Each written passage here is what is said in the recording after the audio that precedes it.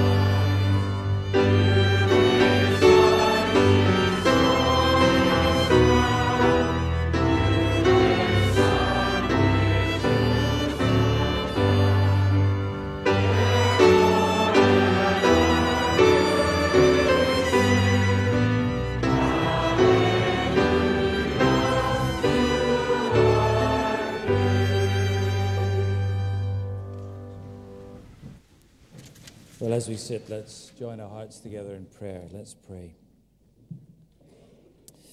As with gladness, those who first welcomed your coming into this world rejoiced, so we rejoice today as we come before you, our Lord and our God, our great Savior, to acknowledge your splendor, your throne of majesty, which is also a throne of grace and mercy, of great salvation. And we rejoice, Lord, in the wonders of this season and the many reminders of your nearness to us, so near to our human lives, our human frames, because you took our flesh, you came into our world to save us. And so that means that you know from the inside all about us, all our joys and all our sorrows, all the things that fill our human hearts, all the things that concern our lives upon this earth. Nothing at all about our hearts or our experiences or our loves or our excitements or our fears, our worries, our longings, even our tears, nothing that you don't know and understand or feel with us. Now we thank you, our God and Father, for Christ Jesus, your Son, for our great Savior, who is a sharer in our flesh, our great friend, a brother, a sustainer. And so we pray, Lord, this morning as we gather in his name, that you would make us a people worthy of him, that he also should be glad in us, glad to call us brothers and sisters, that we should bring him joy and pleasure, even as he has brought us such joy and the light of life eternal. Fill us, Lord, we pray, with his joy, with joy in him, and joy in sharing his wonderful message of joy to this world. May we be a people who in our lives repeat the sounding joy far as the curse is found, that many might see his light even in us and hear of his glory from our lips and join with us in praising his name, our great God and Savior, Jesus Christ. And so, Lord, in his name this morning we bring our prayers, longing for your presence, glad in your promise, blessed with your nearness. And we thank you in the name of Jesus Christ, our Savior and Lord. Amen. Well, a very warm welcome indeed to all of you this morning, especially if you're visiting with us, and if it's your first time here, you are very welcome indeed in the name of the Lord Jesus and of our church, his fellowship here. Maybe that some of you are visiting back after being away for a long time, and you're equally welcome, and it's good to see some old faces this morning. We don't have an evening service tonight. We've been here so much this last week with Christmas Eve and Christmas Day. We're going to enjoy a Sabbath rest this evening. But next Sunday, we're back to normal, and we meet at 11 a.m. and 6:30. I shall be away next Sunday, but Edward Lobb is preaching in the morning and Bob File in the evening, and we're back to normal. We don't have the normal senior Sunday school and Bible class this morning, but there is a creche and there is Sunday school for those under 8. And during the second hymn, after the next reading, our little ones will be able to go out to be looked after. We don't have any midweek meetings this coming week either, but there is an important meeting on Tuesday at the University Chapel at midday, when our young friends Katie Dancer and Dave Gilmore will be getting married, and they'd be very glad to see any of you there to rejoice with them in that service, and I'm sure you'll have them in your prayers. Well, we're going to read together in the Scriptures in Luke's Gospel at chapter 1, and that's on page 855 if you have one of our church visitors' Bibles. We're going to be looking this morning particularly at what Elizabeth has to say at the end of, verses 39 to 45. But we're going to read in a little bit to get the background of the story, starting at Luke's Gospel, chapter 1 and verse 5. And Luke tells us, in the days of Herod, king of Judea, there was a priest named Zechariah of the division of Abijah. And he had a wife from the daughters of Aaron, and her name was Elizabeth. And they were both righteous before God, walking blamelessly in all the commandments and statutes of the Lord. But they had no child, because Elizabeth was barren, and both were advanced in years. Now, while he was serving as priest before God, when his division was on duty, according to the custom of the priesthood, he was chosen by lot to enter the temple of the Lord and burn incense. And the whole multitude of the people were praying outside at the hour of incense. And there appeared to him an angel of the Lord, standing on the right side of the altar of incense. And Zechariah was troubled when he saw him, and fear fell upon him. But the angel said to him, "Do not be afraid, Zechariah, for your prayer has been heard. And your wife Elizabeth will bear you a son, and you shall call his name John. And you will have joy and gladness, and many will rejoice at his birth, for he will be great before the Lord. He must not drink wine or strong drink, and he will be filled with the Holy Spirit, even from his mother's womb. And he will turn many of the children of Israel to the Lord their God.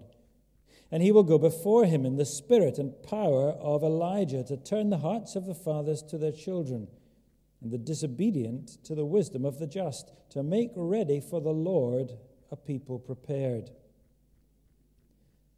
And Zechariah said to the angel, "How shall I know this? For I am an old man, and my wife is advanced in years." The angel answered him, "I am Gabriel, who stands in the presence of God. And I was sent to speak to you and to bring you this good news. And behold, you'll be silent and unable to speak until the day that these things take place, because you did not believe my words, which will be fulfilled in their time." And the people were waiting for Zechariah, and they were wondering at his delay in the temple. And when he came out, he was unable to speak to them. They realized that he had seen a vision in the temple, and he kept making signs to them and remained mute. When his time of service was ended, he went to his home. After these days, his wife Elizabeth conceived, and for 5 months she kept herself hidden, saying, "Thus the Lord has done for me in the days when he looked upon me, to take away my reproach among people." Amen. May God bless to us his word. Oh, we sing another lovely carol now. The story has broken, the angel has spoken, and this is the token that Jesus is here.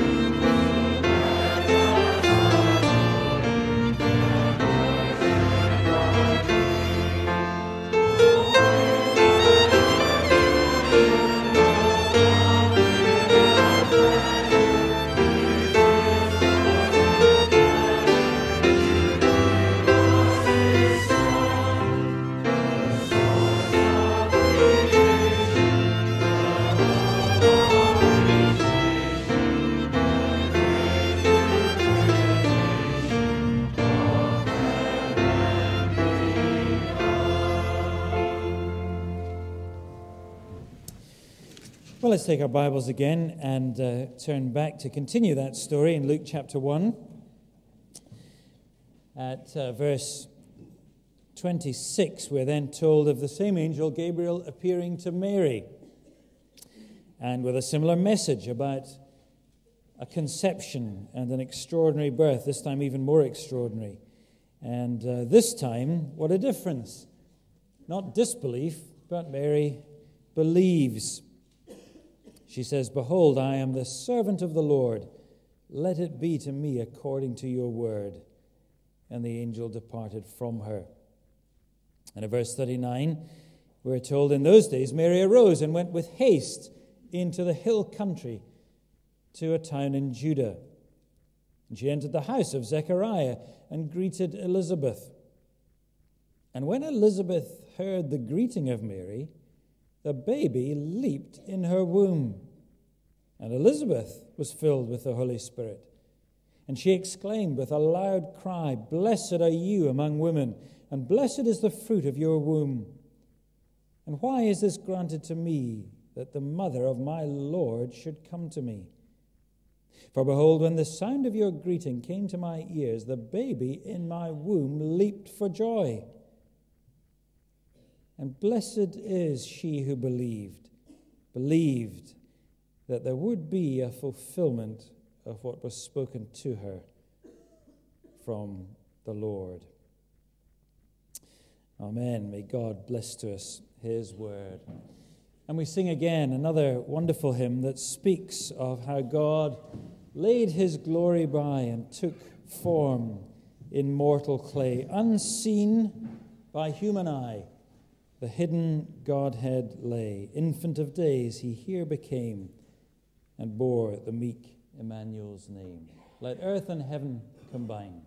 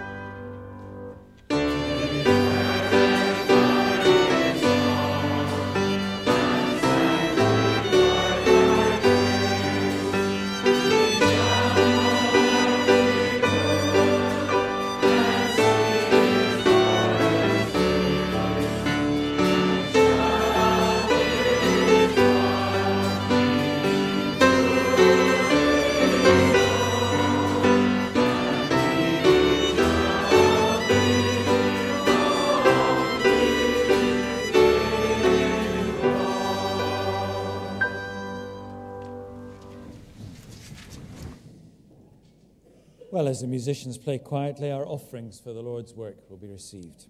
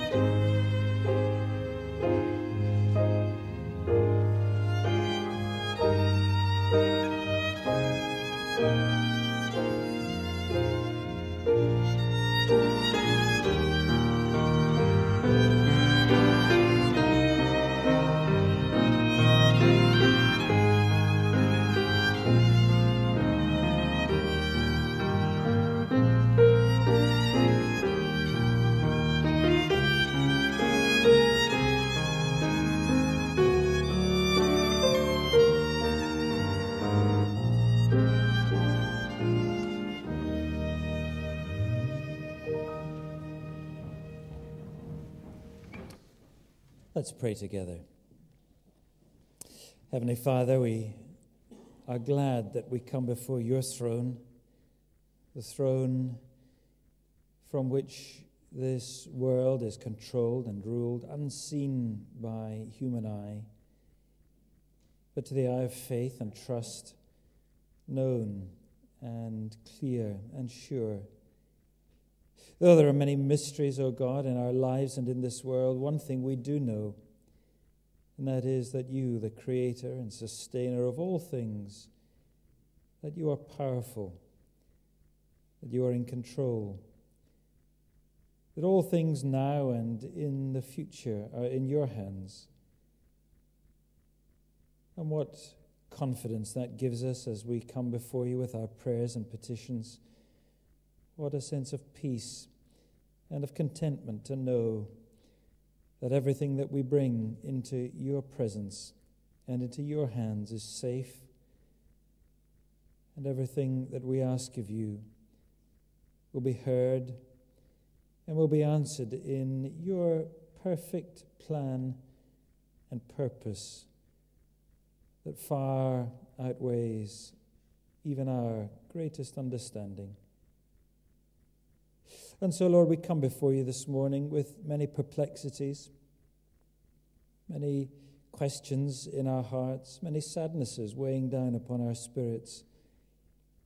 We've been made so conscious in these recent days of the fragility of human life.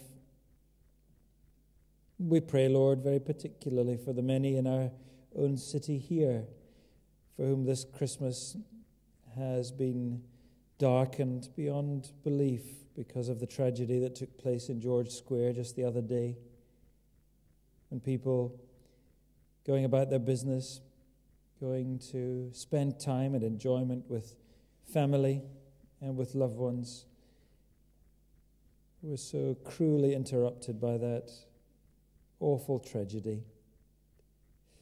Lord, we pray for those affected personally and for whom this Christmas will be unbearably sad, and for whom every Christmas hence will be a painful reminder of something so awful that it can never, ever be left behind. Lord, you are the Father who knows deeply in your heart what it is to experience the pain, the loss of your own Son. Now we thank you that you are a God of all comfort and grace, who can bring peace even to the wounded heart, and bring hope even to hearts and lives riven by sorrow and sadness. We pray, dear Lord, for the light of the gospel of our Lord Jesus Christ to shine brightly in these days, in our own city here, and indeed in every place where there is darkness and sadness. We think today of yet another headline of an airliner having gone missing in Southeast Asia, so close to the tragedies that have beset the airline industry already this year, both from Malaysia. We pray for all of those families gathering in the airports in Indonesia and in Singapore today, waiting for news and fearing the worst. Lord, as we are reminded of the fragility of our human lives, we're reminded that but for you, we are, each one of us, but a breath away from eternity.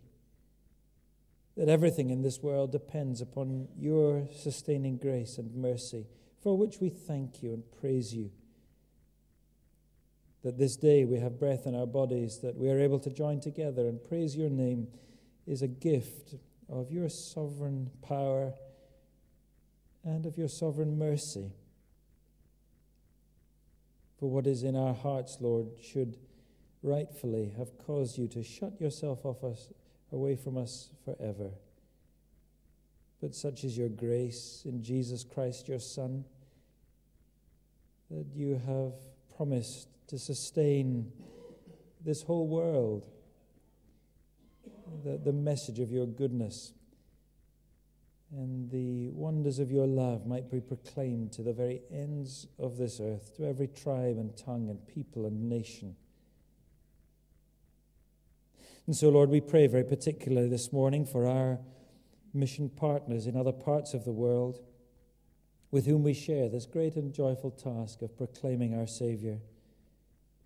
We remember Imran and Nagina Gill and their family working in Pakistan with all the dangers that country brings to those who name the name of Christ. We think of that terrible tragedy in Peshawar, the school shooting just the other day, and we thank you that Imran and some of his team have been making contact with the families of those who lost children and loved ones. We pray for grace and mercy to shine from their faces, to be seen and heard and understood and reached out to. We think of Sam and Ruth Lee, Lord, and their love and passion for the people with whom they work in Southeast Asia, and we pray for them as they're on home assignment in the Netherlands and ask that this would be a time of great refreshment and encouragement, that you would prepare them for going back to their work with all that they need. May they be encouraged, and may they encourage others greatly as they speak of their work in different places in that land and in our own land.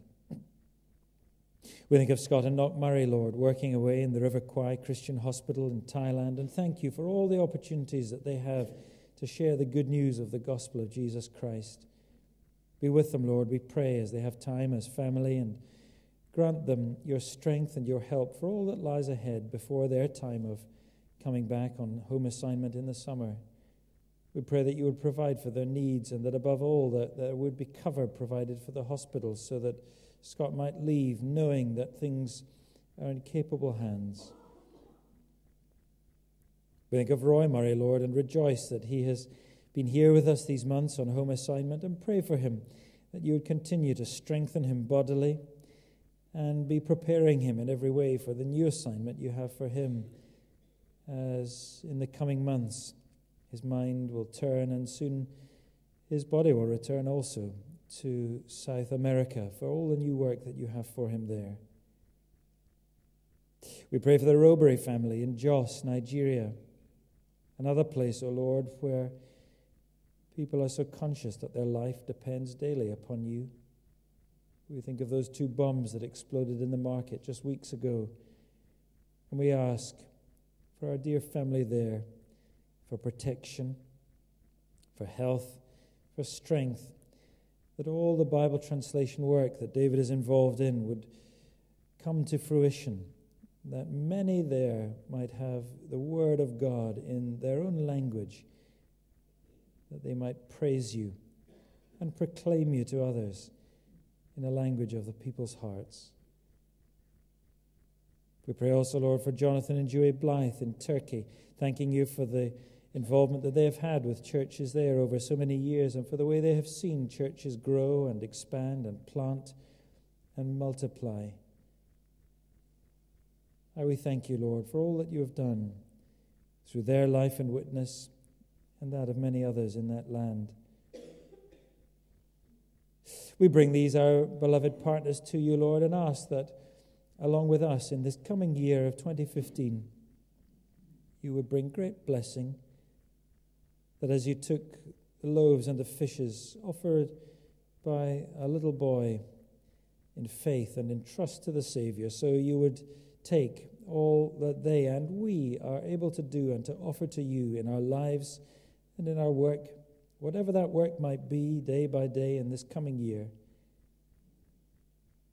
that you would take us, Lord, and use us far more greatly than we could ever imagine, not because of any worth in us, but because of your joy in planting your seed within us and using even that which is weak and frail and that which is made only of dust, but in your hands to become weapons of righteousness and instruments of grace and mercy and truth within this dark world. Forgive us, Lord, our sins, which are many and manifold. Help us, we pray, in this coming year to set behind us the many things that so entangle us and prevent us from living fully to your glory.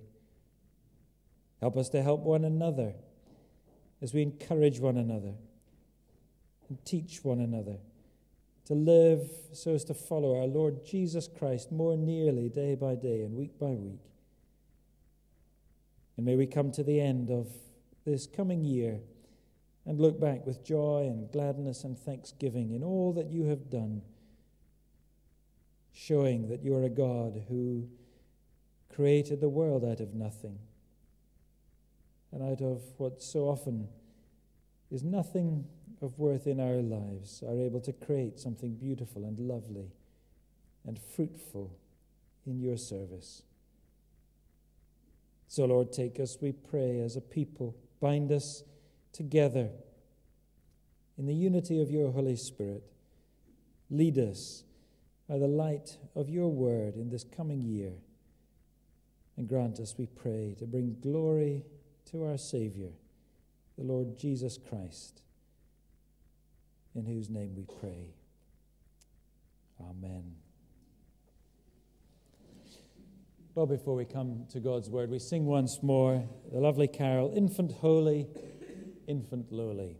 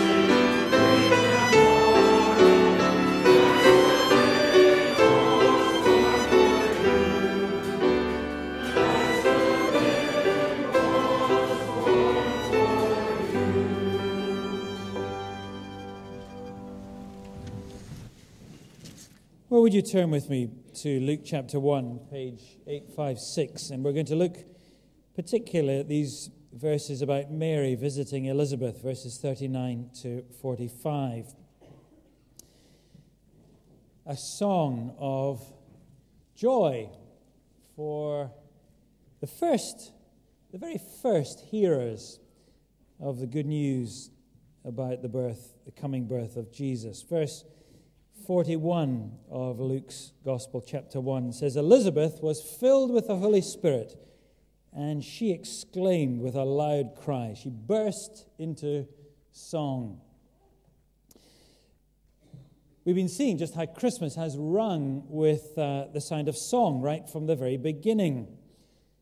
Because, as George Campbell Morgan put it, when Jesus came into the world, poetry expressed itself and music was reborn. Heaven's arches rang, and the angels sang, proclaiming the royal decree, as the carol says. And even though the Saviour's birth was largely unnoticed by men, there were some on earth who joined the joy of heaven and who rejoiced in great song.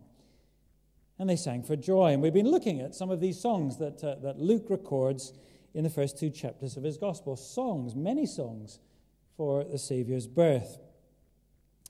And it's right, indeed it's necessary to sing and to make music in our hearts to God when he is at work doing wonderful things in the world. And that's always been the case. Whenever God's Spirit has been at work in marvelous ways in this world, in reviving power, there's been an outbreak of song, of praise to God. There's been a writing of songs and a singing of songs. Just think of the Great Awakening in the 18th century and all the hymns that followed that, Isaac Watts, Charles Wesley, and the like. Now, it's that way around, of course. We mustn't be confused about that. Sometimes people today get rather confused and they think that what we can do is we can induce a great reviving work of God, a great renewing work of God by singing. And so there's a tendency to have ever longer and endless times of worship, so-called worship, which means singing to most people, to create a spiritual experience. But that's the wrong way around. It's the other way around. That's back to front. It is actually when God is at work first in his mighty reviving power, when his gospel is being heard, when his gospel is being received and responded to and understood, then people respond with joy, and they break forth in songs of joy. And that's exactly what we've been seeing in these first two chapters of Luke's Gospel. And that's what we see in this passage today, in what is actually, I think, the very first song of Christmas, in what Elizabeth speaks here. Her song doesn't get a fancy Latin name like the other ones, the Benedictus and the Magnificat and the Nunc Dimittis and all these other Latin names. But Elizabeth's song actually is the first Benedictus. Because while her husband, Zechariah, who gets credited with the Benedictus, while he's still dumb and can't speak, Elizabeth is singing Benedictus, verse 42. Blessed are you. Now, poor old Zechariah at this stage is still on sign language. The only thing he could offer would be the actions to a song, but he couldn't sing. But Elizabeth doesn't get any posh Latin name, but her song I'm going to call The Joy of the First Hearers. In fact, it's a song of this heavenly pregnant woman, Elizabeth, who is going to be the mother of John. And it really is a song of joy, of great joy. In fact, if we're going to be very honest, we'd have to say it's more of a song and dance routine, because it's Elizabeth and her unborn child John who are both involved. And it's John, verse 41, who quite literally kicks things off in the womb. He's leaping for joy within his mother's womb. So let's start there with John as he responds to the arrival of Mary to visit his mother, carrying, as Mary is, the incarnate Lord of glory as a tiny, tiny embryo in her womb. Look at verse 40. It says that Mary entered the house and greeted Elizabeth, and as soon as the words were out of her mouth, we get an extraordinary, miraculous expression of joy. And the first thing that Luke tells us about the joy of this great occasion is about joy in the womb. Verse 41, the baby leaped in her womb. And then in Elizabeth's own words in verse 44, the baby in my womb leaped for joy. So the first joy that Luke is pointing us to is joy expressed by John, the intrauterine joy of a spirit-filled unborn child. That's the clear implication of verse 41 when we're told that John leaped for joy. The implication is that he is filled with the Spirit, just as his mother too, we're told, was filled with the Holy Spirit. And that's simply fulfilling what the angel had actually explicitly told Zechariah earlier on, as we read in verse 15. Do you see? He will be filled with the Holy Spirit even from his mother's womb. Straight up. So here is the very first hearer of the gospel in the Bible, the very first believer leaping for joy is in the womb. And he dances for joy at the presence of the Savior. When the Savior, too, is just a tiny embryo in the womb. I wonder if you find that hard to believe. Well, that is plainly what the text in front of us is saying, isn't it? Let me reassure you, remember who the writer is here. It is Luke, the physician. He's a doctor. He's not completely out of his field, therefore, writing about intrauterine matters. He's no fool. Luke is a man of facts, a careful researcher. He's already said that. He's not somebody who's swayed by sort of mumbo-jumbo and wild stories. He's a man who's swayed by evidence and facts. I think we can trust Luke's judgment not to be somebody of wild speculation. He's a careful, evidence-seeking, sober assessor of all things, and presumably especially all things medical. He's a meticulous physician, and he's done his research. And surely I think we can trust him. Look back, by the way, just to verses 1 to 4. It just reminds us that Luke stakes his entire reputation on what he's writing. He's researched verse 2 all the way back to the beginning. Verse 3, he's considered all things. He's done so closely and carefully. And so he tells us he's written an orderly account so that we can be certain. And he is absolutely clear in what he writes here. John, a 5-month-old fetus, we're into the 6th month just, in the womb. At the moment Mary arrived bearing her baby, Jesus, then John leaps for joy. He rejoices in the presence of the Messiah. Let me quote to you from Howard Marshall, who was one of my professors in divinity. It's surely one of the soberest scholars you could possibly find of the New Testament.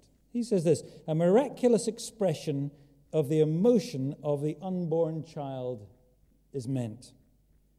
Not that Elizabeth simply saw her own joy reflected in the unconscious movement of her child. But just like his mother, John is filled with the Holy Spirit. This is joy in the womb, the joy of the very first believer. And indeed, more than that, he is the very first evangelist.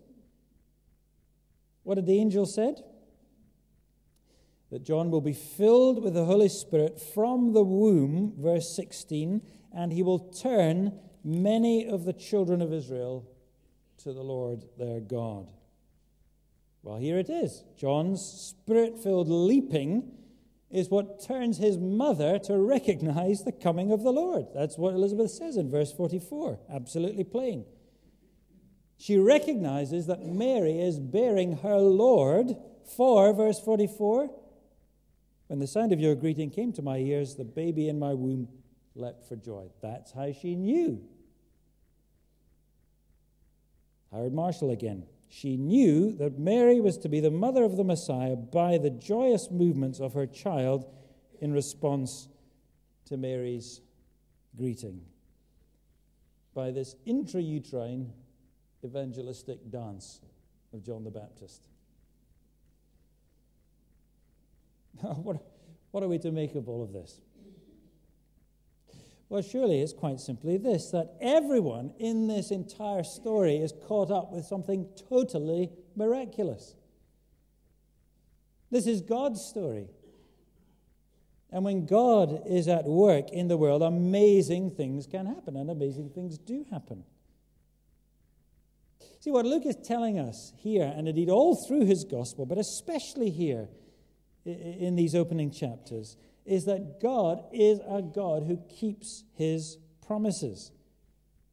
And he does so in the most extraordinary of ways.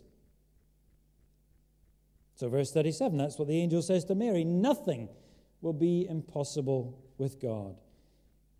God makes promises, and we are to believe them and to trust his word. His promises will be fulfilled in their time. That was the angel's rebuke to Zechariah back in verse 20, wasn't it? They will be fulfilled, and you don't believe it. God always keeps his word, and he can do it in the most wonderful and extraordinary of ways, even filling an unborn child with his Holy Spirit and making him dance for joy. By the way, we shouldn't lose the significance of that either, should we? Of this encounter between Jesus and John, when both of them are still in the womb. John was something less than a 24-week-old fetus at this time. They were into the 6th month of pregnancy. And Jesus, well, could have been no more than just a tiny embryo, what the scientists today would just dismiss as just a ball of cells.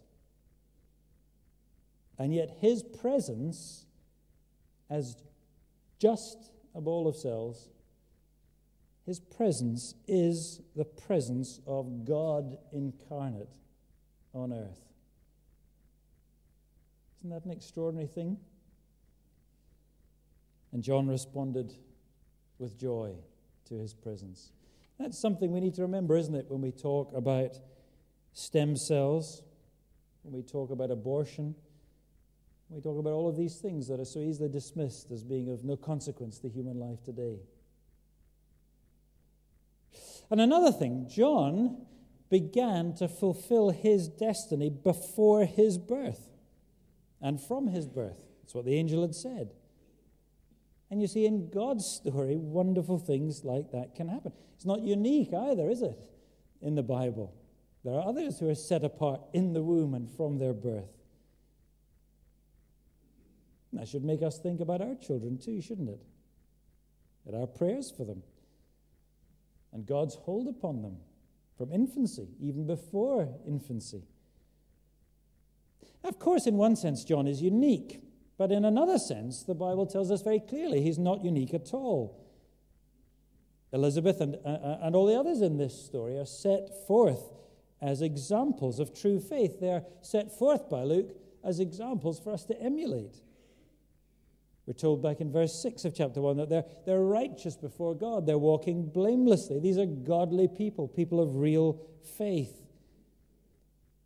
And Jesus himself tells us that even the least in his kingdom are greater than John the Baptist. So in just the same way, we can know, can't we, that God has his plan and his purpose for us, and even for our children, even in the womb, even before they're born.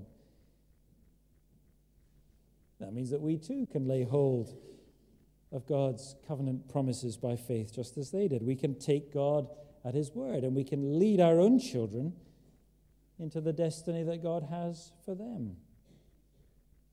And John's parents are an example of that for us, and Luke means us to see that. Zechariah had to be rebuked, of course, but he took his rebuke, and then he did at last, didn't he? He laid hold upon the destiny of his son by naming him John, as God had said. By doing that, he was grasping hold of God's promises for his child. Well, that brings us to the second thing We've had joy in the womb experienced by John, and now we're clearly told about joy in the woman, and that's something that's expressed by Elizabeth. Elizabeth, verse 42, burst into song. She exclaimed with a loud cry. And it's a response to the leaping of John in her womb, which in turn is a response to the sound of Mary's greeting. You read about people today, don't you, playing music and singing and reading to unborn children in the womb. This is clearly something quite beyond that. Mary's greeting surely can hardly be more than just a few words. She came into the house. Maybe she blurted out, "Elizabeth, I'm having a baby. An angel told me." I don't know what she said. Maybe Zechariah, in all these months of silence, had managed to write down and get across to his wife Elizabeth all that the angel had told him. Maybe Elizabeth had put it all together and had understood that. But surely John, a little baby still in the womb, couldn't have put it all together and understood it. It's much simpler, isn't it, to just realize that something miraculous, something wonderful is happening here and overtaking everybody in this story. They don't understand it all fully. I don't believe that for a minute. But the presence of the Lord in the midst simply changed everything for them. And somehow Elizabeth understands that the mother of her Lord has come to her. And even John in the womb responds to the Lord that he himself has been born to serve and to make way for. And actually, when you think about it, it often is like that, even in our own experience. Maybe it's true of some of you here this morning. Maybe you've come to church seeking something. You haven't quite known what. Perhaps you've been through one of our Christianity Explored courses. Maybe you've just been coming along on a Sunday morning and you don't quite understand it all. You couldn't put it all together and just tell anybody exactly what it is that's happened. You can't understand or articulate it all yet. But you know that something extraordinary has happened to you. Something miraculous has happened to you. You just know that the Lord has come into your life. And that leads to expressions of joy. That's so often the way it is in people's lives. We don't understand everything that's happened, but we know that something real has come into our life. And that's what Luke is showing us here in the joy expressed by these women. But notice the focus of their joy. Here's two women, both newly pregnant. They've got so much in common there, both of them extraordinary pregnancies. So much excitement and all of that. You would have thought, wouldn't you, that their song would have been all about that. But it's not about that. Of course, Elizabeth does recognize God's goodness to her and so on. Back in verses 24 and 25, we read that. She gives thanks to God for everything that he's done. But here, when Mary comes, her joy is in a different dimension altogether. It's not just joy in her child, it's joy in another child. Verse 43, it's joy in her Lord who has come to her, in Mary's womb. And she shares the joy of her own unborn son in the presence of Mary's son, the one whom she calls her own Lord. Now, whether Zechariah had understood it all in his silent hours of pondering, whether he'd told Elizabeth, we just don't know. But clearly, Elizabeth here grasped what Mary's conception meant. Verse 43, her Lord has come to her. What she means is the Messiah King has come to me. In Psalm 110, David speaks of the Messiah as his Lord. Jesus himself applies that explicitly to himself. Later on in Luke's Gospel, David says, Yahweh, Jehovah, says to my Lord, sit at my right hand until I make all your enemies your footstool. He's speaking unequivocally about the Son of God, the great King who is to come. And Elizabeth's expressing her joy in precisely those biblical terms. And it shows that she understands. She understands that she's caught up in something vast, something eternal. She is caught up in God's ultimate plan for the whole world. That's what she's saying. And that's why her personal joy in her own domestic blessing of having a son in her old age, that's why it's overtaken by a much greater joy of what God is doing in his story. Her joy is in her privileged place in that story. That's always what marks out people of faith, isn't it? There are people whose horizons are filled with not just their own personal circumstances, not just how God fits into my life to bless me, however much he does, and of course he does.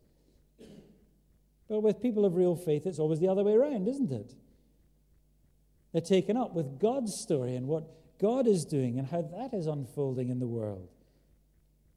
That's what it means to be righteous before God. That's what it means to be walking blamelessly before him, as verse 6 describes these people. It's the same as in chapter 2, verse 25, when we're told about Simeon, who was devout and righteous, waiting for the consolation of Israel. In other words, these are people who are taken up with God's plan and purposes of salvation. These are gospel people. People who are looking for God's great intervention in the world. And there's a hint of that, I think, back in verse 13, where the angel says to Zechariah, "Your prayer has been heard, and your wife will bear a son." At first, when you read that verse, it looks rather like what Zechariah has been praying for the whole time is a son for his wife Elizabeth. But that can't be so, can it? Because in verse 18, it's very clear that possibility wasn't even on Zechariah's radar screen. He didn't believe the angel when he said that. Now, Zechariah was there as the priest of Israel, chosen as the one person to offer prayers to God on behalf of the whole nation of Israel. And his prayer was prayer for God's salvation to come to his people. His prayer was a longing for the redemption of Jerusalem, for the comfort of his people, a longing for God to answer his plan of salvation.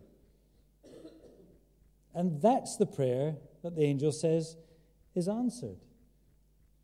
Because God always answers prayers for his gospel to be fulfilled.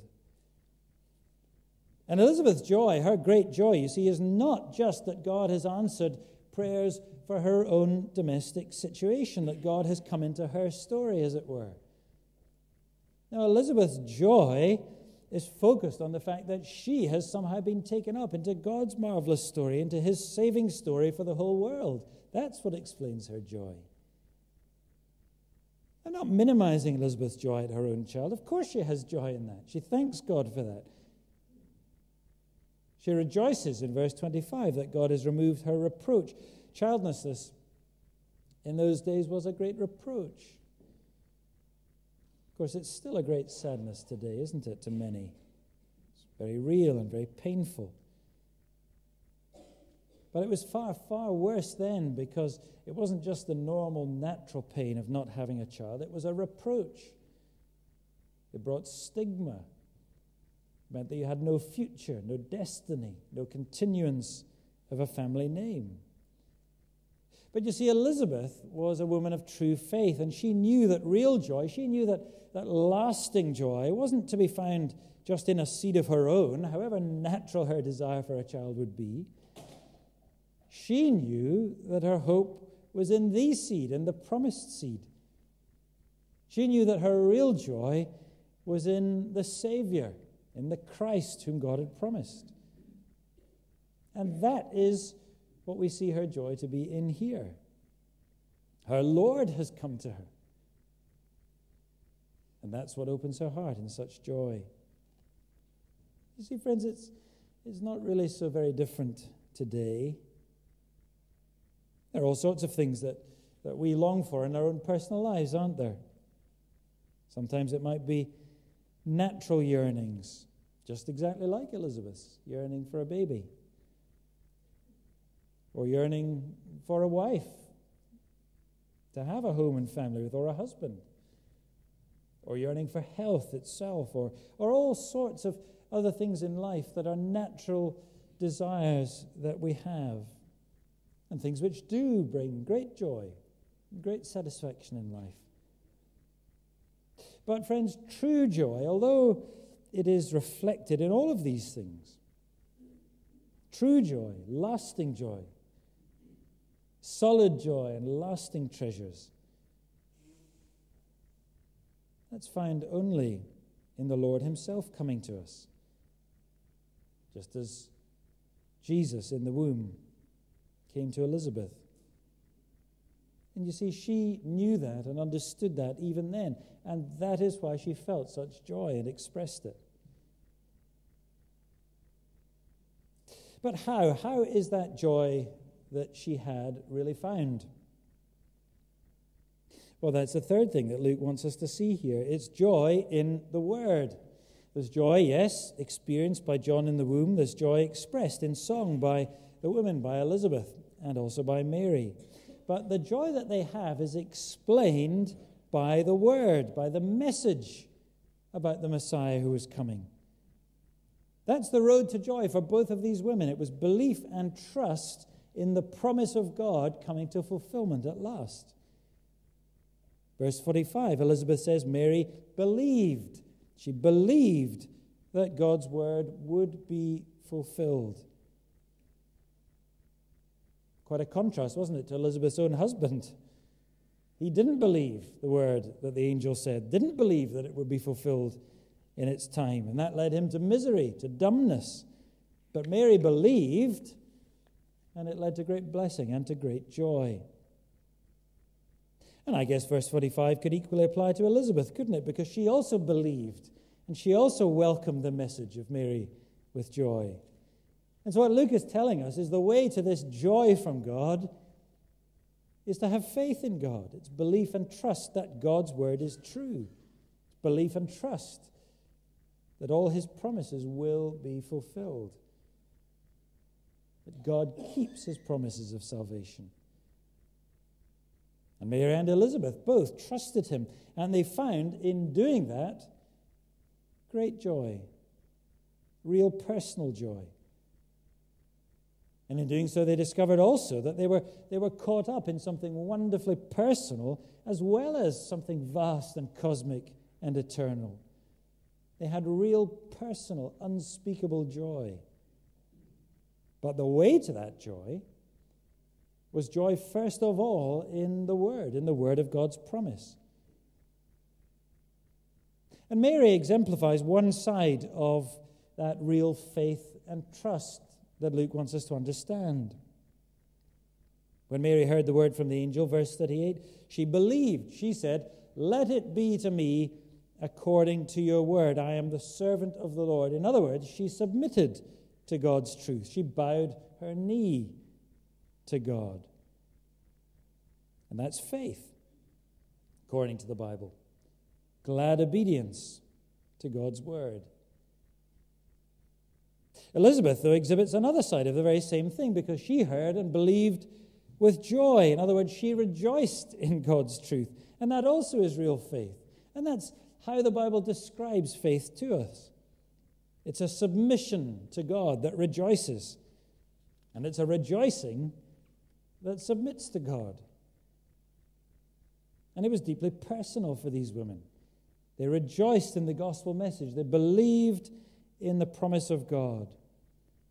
And because they did, they were both caught up in something far, far greater for the rest of their lives. They were lifted right up and beyond and out of their own little world of ordinary people living ordinary, quiet lives. Their own personal stories, ordinary as they were, they became woven into God's story. The story which is the story of all eternity. And they became part of that wonderful story which will never, ever end. Just plain, ordinary people, people like you and me. But people were changed and transformed by that to have a destiny that goes on forever.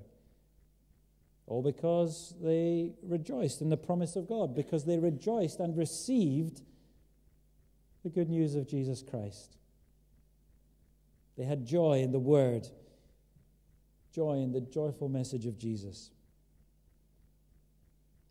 And friends, 2,000 years have passed, but nothing has changed. Because that can still happen to ordinary people, people like you and me, people like Elizabeth and Mary and Zechariah and all the rest. And that's why Luke wrote this down in his gospel. That's why it's been preserved for us. Because it's not just joy in the womb for John. It's not just joy for these women, Elizabeth and Mary, through their belief and trust in God's promises, their joy in God's word. No, this is for us also. This is for all the world. This is joy for the world. And it's just as wonderful today for us and for all the people of this world, although we're separated by 2,000 years of time. If you're a Christian believer, then Elizabeth's experience is yours also, just the same, just as good. In fact, it's better. Because, as Paul says to the Ephesians, when you believed, you were sealed with the promised Holy Spirit to the praise of God's glory. And you also can sing with the joy of the Spirit like Elizabeth. And you have everything that she had, but you have it even better because what she believed, that God would fulfill all his promises, has indeed been fulfilled as God raised the Lord Jesus Christ from the dead. There has been a fulfillment of everything God promised. And therefore, that means that everything that God promised to them is ours today, and indeed for all eternity. There is joy to the world. And that's the message of Christmas, that it's for us as well. That's why we sing, "Good Christian men rejoice with heart and soul and voice." Because the joy of Christmas is for every believer. That's why Jesus says, even the least in the kingdom is greater than John the Baptist. Because God kept his promises, and he still does. He fulfills everything that is spoken. But what about if you're not yet a Christian? What about if you're not a believer in God's promise? What about you? Well, if it's joy to the world, then it must be joy offered to you as well, mustn't it? If you will hear the message, if you will join the joy. It's still joy for the hearers, all the hearers. That is, all who hear the message, all who believe it and trust in it with all their heart, all who express that faith and trust with songs of joy and praise, just as Elizabeth did and Mary. Listen to what the Apostle Paul says in Romans chapter 10.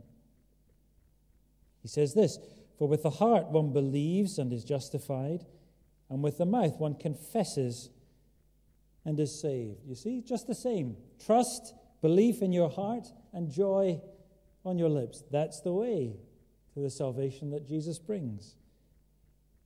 And it's true for all. There is no distinction. He goes on to say this, "For the Scripture says, everyone who believes in him will be saved. There is no distinction between Jew and Greek. The same Lord is Lord of all, bestowing the riches on all who call on him. For everyone who calls on the name of the Lord will be saved." Did you get that? All. Everyone. Everyone who calls on the name of the Lord will be saved. That's our God's way, because he's the God of grace, the God of gratuitous mercy. He came to Elizabeth, the first hearer, way back then, and she found everlasting joy. Joy in the Lord, who fulfilled all his promises to her and all his promises for this world. And he comes to us today, just the same way, with the word of the good news of Jesus Christ. And faith that leads to joy still comes just the same way, by hearing. So Luke is saying to us, friends, this morning, as we read these words in the gospel that he's written for us, he's saying, be like these first hearers. Believe the promises of God and sing for joy. Verse 45 could read like this for us. "Blessed is everyone, then and now, who believe that there would be a fulfillment of what was spoken by the Lord." And so Luke is telling us and urging us, join the joy. Join the joy this Christmas. and share the joy, because it really is a message of joy to the world. Let's pray. Joy to the world. The Lord has come. Let earth receive her King. Let every heart prepare him room, and heaven and nature sing. Lord, may we, like Mary and Elizabeth, and every other who has received the good news of Jesus Christ, may we believe and trust, and so be led into a joy which transcends even the deepest and darkest human pain, and joy which is everlasting in the presence of our Savior. For we ask it in his name. Amen. Well, let's sing to end this morning of joy to the world, because the Lord has come.